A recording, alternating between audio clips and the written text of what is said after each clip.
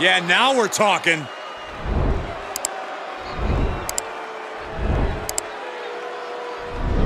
And from Houston, Texas, weighing in at 216 pounds, Bryson, Montana. You can hear loud and clear just how the WWE Universe feels about this individual. Oh, yeah, they don't care for this superstar's superiority and the way they lord it over everyone. Look, facts are facts. Some people are just better, Saxton. It's like you and me in commentary.